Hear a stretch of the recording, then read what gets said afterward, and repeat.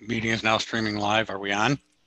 I believe so. All Okay. right. Yes. Hi, everyone, Hi, and everyone. welcome for today's virtual Meet a Scientist chat provided by the Field Museum Learning Connections. I'm Lauren Wagner, and today I'm joined with Jim Louderman, the collections assistant of insects, who's going to show us some of his special friends from the insects collection. Jim? Hi, everyone. As you know, I'm Jim Louderman, and I work in the collections at the Field Museum. So I've got the coolest job in the world. I get to play with insects and spiders and other bugs every day. Our collection of insects at the Field Museum is about 25 million specimens. We are probably the third largest insect collection in the United States. We have a lot of really cool live things as well as a lot of prepared material. Today, I think I'll start with something that was collected as part of my research in Northwestern Illinois. What I do in Northwestern Illinois is the Conservation Foundation in Joe Daviess County acquires land, usually old cornfields, and restores them as prairies. And I do surveys to see what's living in the prairies to see if the restorations are going well and being handled properly. And we did one prairie in the town of Wapello, and in a one-year survey, we found well over 2,000 species of insects and spiders in that prairie. So the prairie is doing really, really well, and the diversity and the density of insects is really high. But one of the coolest things we found was this. These three butterflies are eastern tiger swallowtails, and one of them is the rarest thing that ever happens in nature. The yellow one is a male, the black one is a female, and the bottom one here has one male wing and three female wings. It's called a quadrilateral mosaic gynandromorph, and it's a genetic mutation or mistake that happens way, way less than 1 in a billion butterflies. It also only happens in this species, Papilio glaucus, and this one was collected in Joe Daviess County by me in 2016. This is only the second one of these that the Field Museum has ever gotten in its collection in the 120 odd years that we've been there. So it is really the rarest thing that happens in nature. So it's really the coolest thing I've ever found. As we go along, if anyone has any questions, please send them in because I prefer to take questions as we go instead of holding them for the end. So something live. Here we have this is Lillian. Lillian is a Mexican red-kneed tarantula. Mexican red-kneed tarantulas are very, very docile, as most American tarantulas are. Most American tarantulas never bite, and the reason is their defense. The hairs on their abdomen, you can see the little bald spot, if I can get my fingers out of the way, right there. They can throw those hairs off with their back legs, and they're hooked. So they throw them off to try and get them into the eyes of a predator. So they don't have to bite for defense. That's their defense. The old world tarantulas from Africa and Asia and so on don't have those hairs, those urticating hairs. And so their only defense is to bite. So they're usually more aggressive and aren't so nice to hold. But pretty much all American tarantulas can be held. I've been in Arizona and Bolivia and Costa Rica and caught tarantulas just by picking them up off the ground. And I've never been bitten by a tarantula, but there are no deadly tarantulas anywhere in the world. Tarantula venom is actually considerably less than a honeybee sting. We don't allow people to hold our tarantulas anymore because there's a disease caused by frontline. The tube of stuff that you put on the neck of a dog or a cat for fleas and ticks has a chemical in it called erythrin, and it's an arachnicide. And what it does is it gives the tarantulas a neurological disease so that instead of walking, they just kind of bounce around and they fall over. And people, if you have a dog or you pet a dog that has it on, it's on your hands and it stays on your hands for about a week. You can't wash it off easily. So if you hold a tarantula, it gets up in their book lungs, which are their breathing apparatus, which are on the underside of their abdomen, right about here. And it's just 4 little slits that they breathe through. So we don't let people hold the tarantulas anymore. I do have dogs, but we don't use frontline on our dogs for fleas and ticks. So it's okay for me to hold the tarantulas.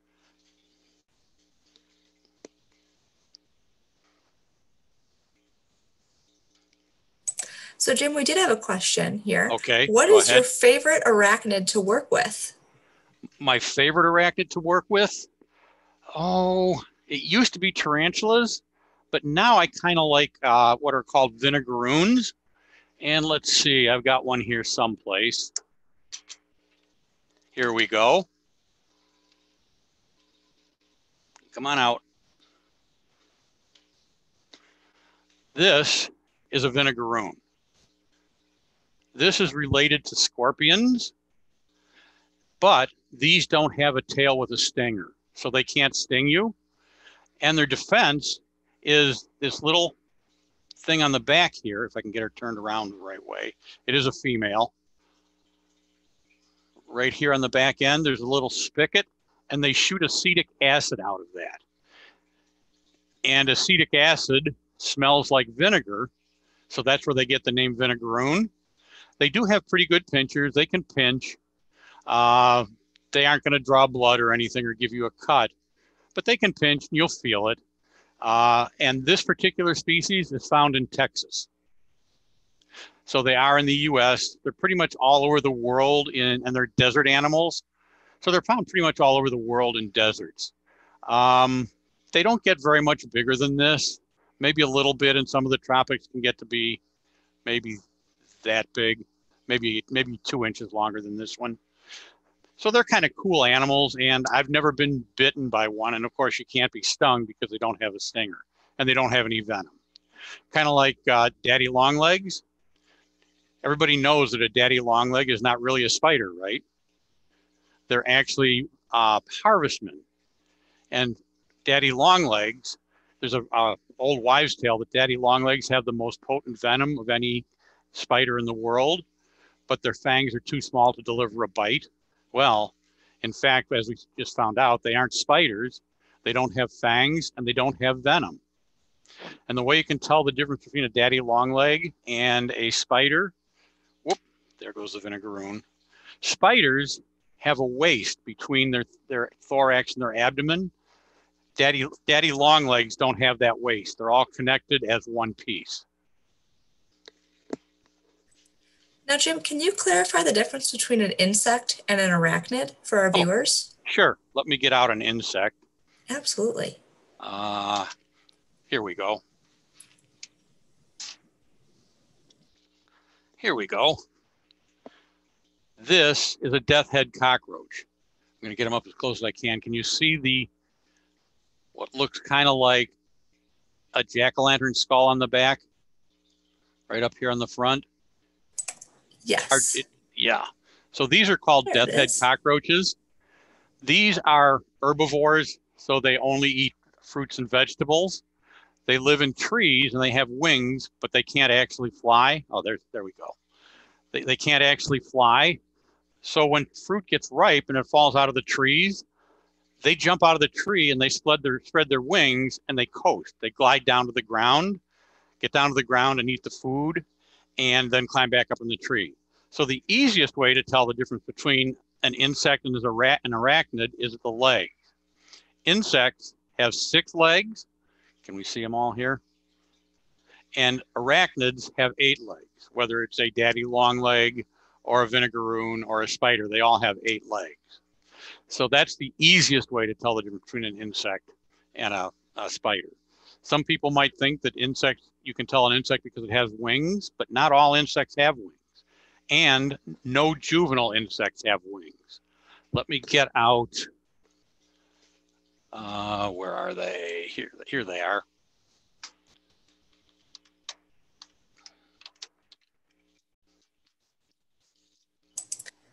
Get out a couple of Madagascar hissing cockroaches. Let me find a female here. I've got a male. So, Jim, while we wait for you to get another insect out, one of our questions came from our audience members is, what was the name of your dog that you shared the picture of? My dog, his name is Cooper, and he is a Newfoundland poodle mix, and he weighs about 85 pounds now, but he is what's known as a gentle giant. He's the docilest animal in the world. He just loves everybody. He loves all other animals. He's just really sweet. So his name is Cooper. Okay, this is a Madagascar hissing cockroach. This one is a male, and this one is a female. And the way you tell the difference, these horns on the front, on the back of the male, the female doesn't have that. So you see these are both adult, an adult male and an adult female, and they have no wings. So not all insects have wings. Some species just don't. And they're called hissing cockroaches because they hiss. Let's see if I can get this guy to hiss. Sometimes. If he won't hiss, I'll try to get another one. One of them will hiss. Let's get another one out and get one of them to hiss.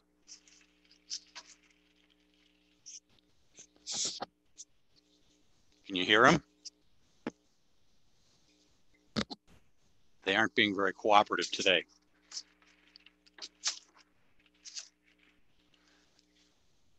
And here, this one, if we can get it on, whoop, this little tiny one here is a baby that was just born within the last week, if I can get a hold of it. Can you see it there on my finger? That's a baby and it's about a week old. So one of the females did lay an egg sac. And in these types of cockroaches, the female keeps the egg sac inside until they're ready to hatch. She then pushes the egg sac out, and within minutes, the babies hatch. So you can see the difference in size here. That's how they start out, about that size. So it's about a week old. That's when they first appeared. Any other questions yet? We do have some more. Now, Jim, what do these cockroaches eat? And are these do they eat things that are different than the cockroaches that we might find in like our houses and buildings? Okay, the German cockroaches and the Oriental cockroaches that we find in our buildings are garbage eaters. They will eat almost anything. Meat, vegetable. German cockroaches move around because they get into corrugated cardboard, the corrugation, and they eat the glue. They'll eat paper, they'll eat almost anything. These are herbivores. They eat fruits and vegetables. That's really the only thing they eat. We do give them some flake fish food for a little extra protein and to help them reproduce. I do have colonies of all these cockroaches. So we do give them the fish food, the flake fish food, to help them be stronger and reproduce better. But again, the fish food is mostly plant matter. So they're all herbivores. Also, if they do get away, they can't survive here. They're tropical. If one were to get outside on a day like today, it would die almost immediately because it's too cold.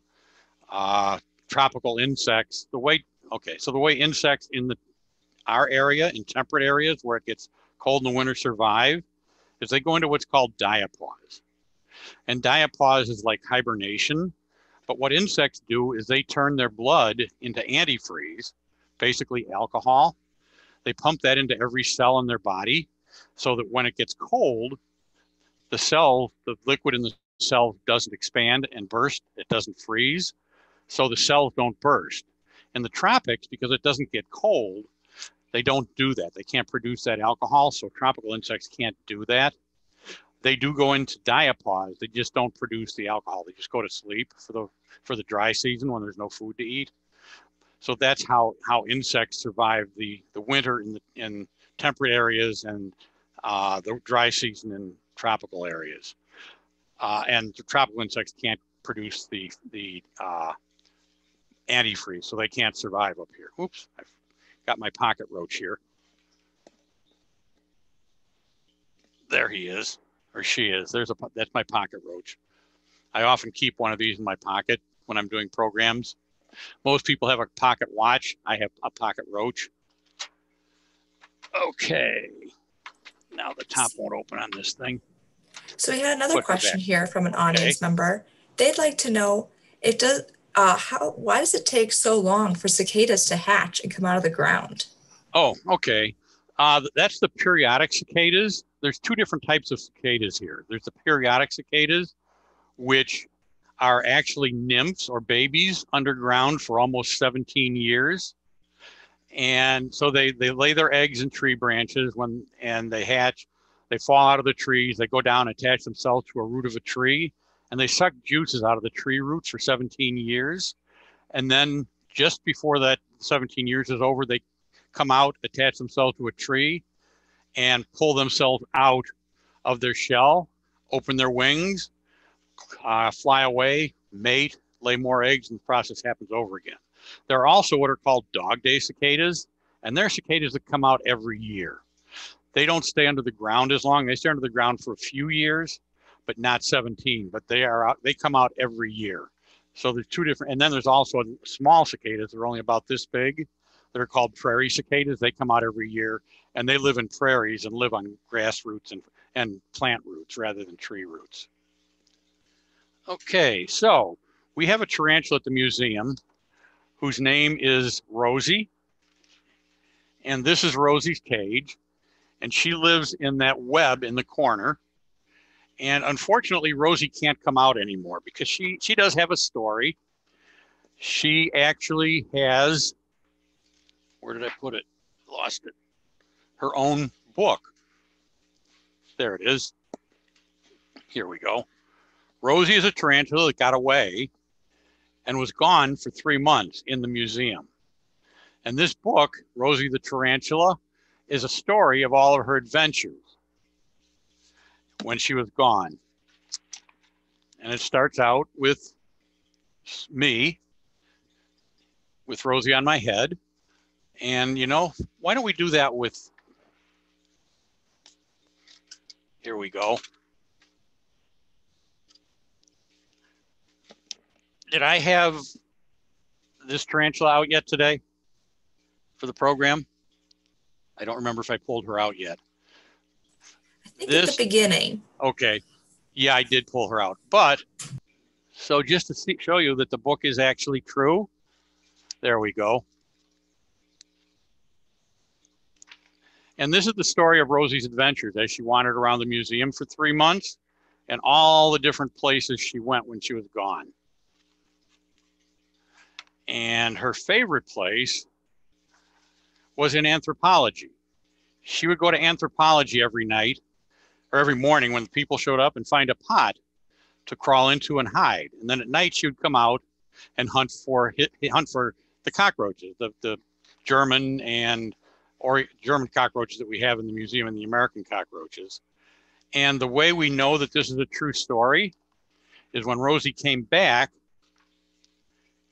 she told me all of her adventures.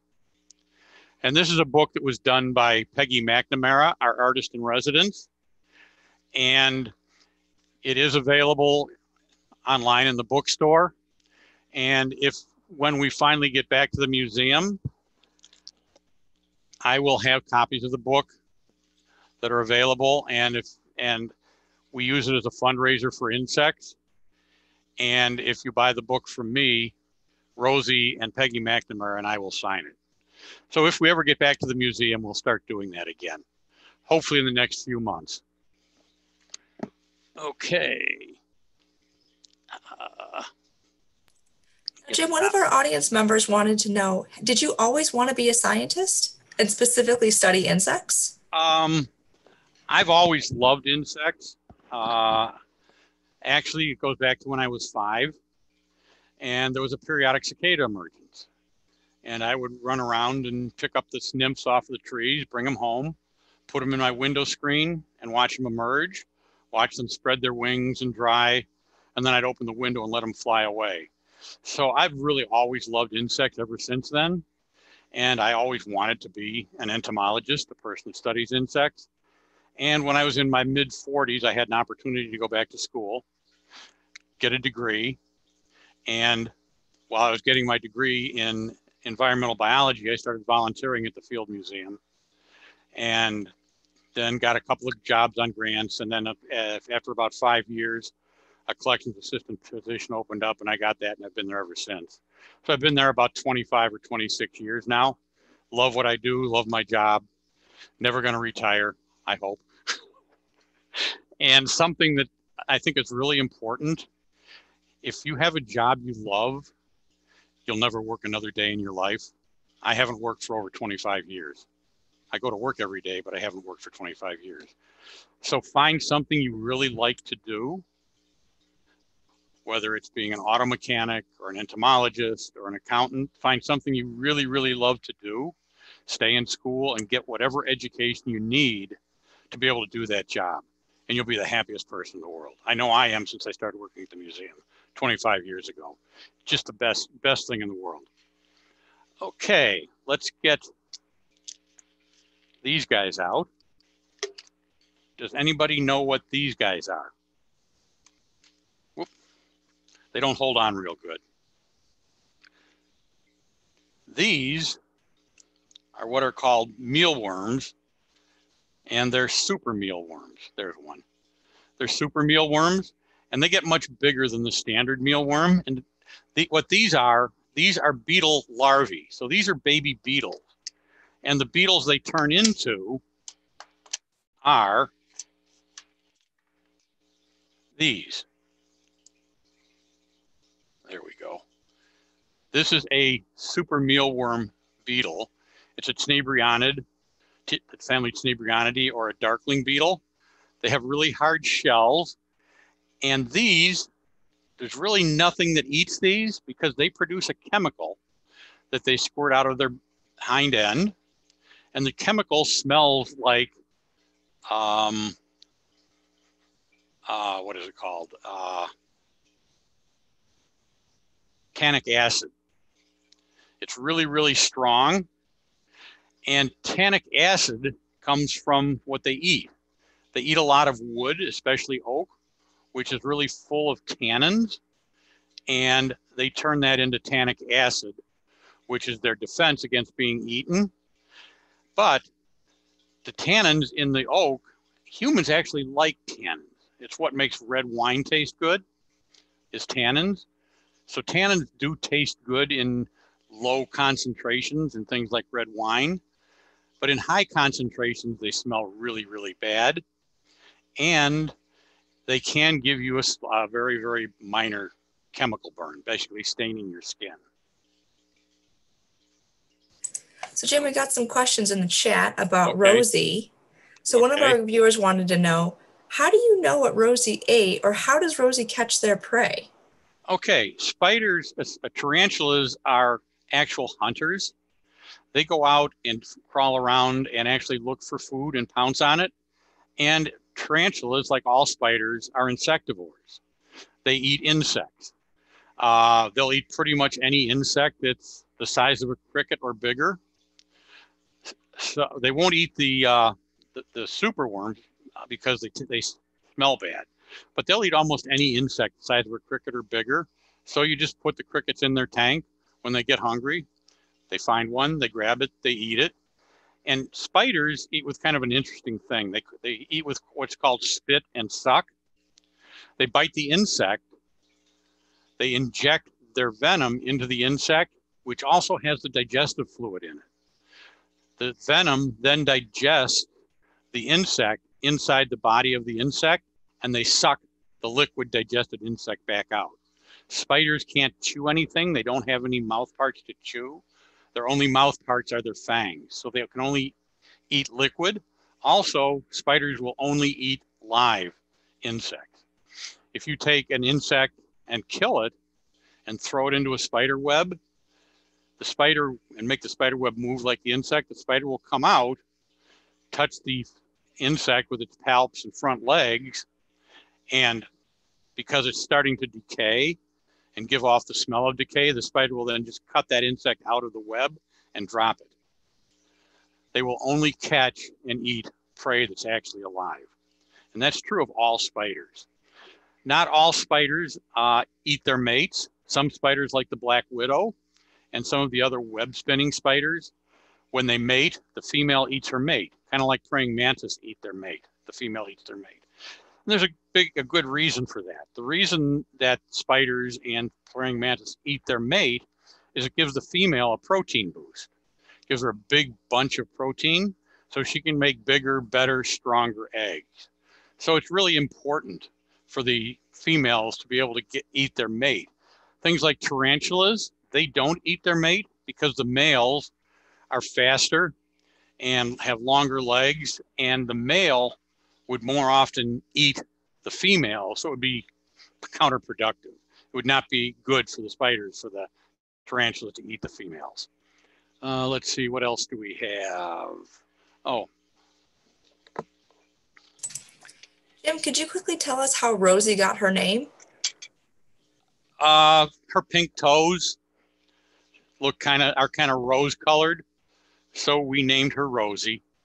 Uh, we named her Rosie. We got her as a juvenile and didn't know if she was a boy or a girl, but we named her Rosie when we first got her, hoping she'd be a girl.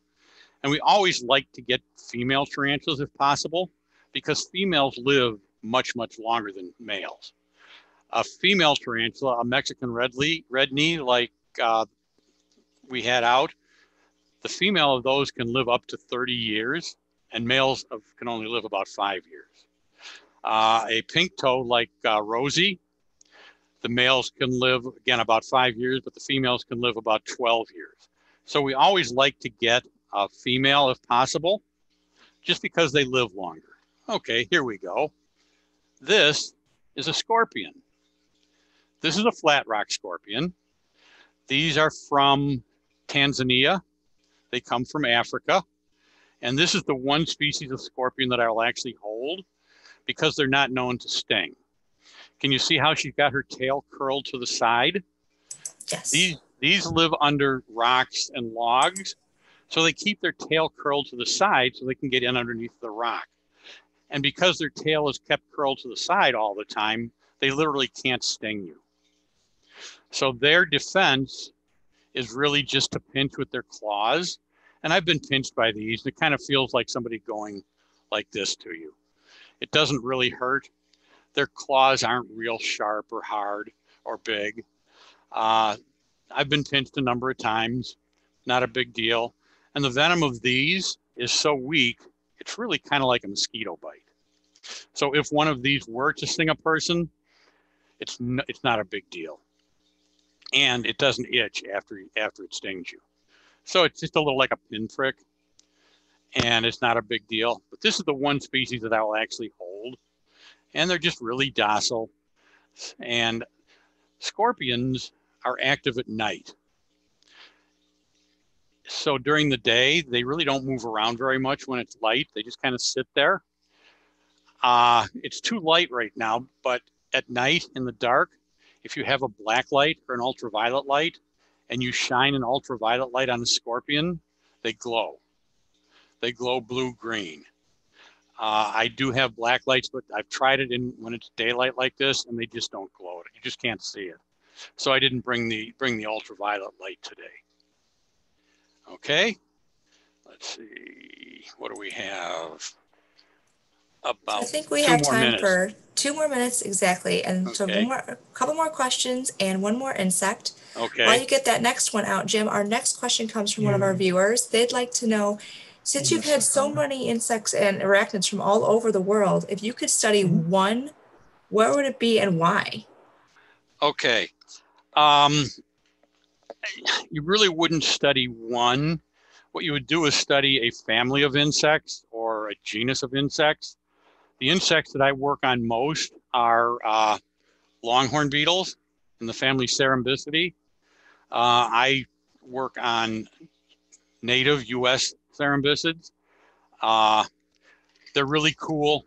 They're really colorful. They're very diverse. I really like them. A lot of them are actually pests. So studying them to find out what they're doing and how to control them is important. I don't know if you've ever seen pictures of out in Wyoming and in the Rocky Mountains where there are whole big areas of pine trees that are dead. And if you remember the big fire out it was probably too long ago for you, but there's a big fire out in one of the national parks. And the reason for that is when they log a lot of these places, they cut down all the trees and then burn everything. And then they replant one species of pine tree because they're fast growing and they make good lumber for paper and 2x4s and things. But there's a beetle, a longhorn beetle, that lives there. And because there's only one species of tree, the populations sometimes get out of control and they kill huge areas of pine trees. So then when there's a fire in that area, it just gets totally, totally out of control. Okay, this guy. This is a cockroach. This is called a domino cockroach. They're from South America. They're kind of cool. They look like a domino. And again, these are herbivores and they're tropical. So again, they can't do any damage if they get away. But they're just really cute little cockroaches. Okay, another question. You said you had a couple. I do. So what is your favorite insect in the collection and why? My favorite insect in the collection is the gynandromorph. Just because it's so rare and the fact that I was the one that got to collect it. So this is really my favorite insect. And just because it's rare, it's the rarest thing that ever happens in nature, and the fact that I was the one that was lucky enough to collect it. So I think we got time for one more. So besides the gynandromorph, what is the rarest species of butterfly? The rarest species would be the birdwing butterflies.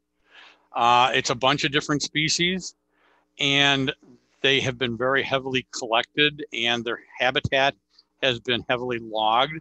So there's not good habitat for them anymore, and then they're heavily collected. So they're all really, really rare. They're in the same family, Papilio, as the gynandromorph swallowtail. So they're in the same family, Papilionidae, but they're all found in Madagascar, and they're just really, really rare. They're all on the endangered species list. So those are the rarest butterflies in the world. Thanks, Jim. Okay. And thanks for showing us your insects and your You're welcome. arachnids today. Thank you all for joining us today. I hope you enjoyed our presentation. And please feel free to submit some more questions that you have to Jim, and we'll email them to him to answer them for you. Have a great day, everyone. Bye-bye, everybody.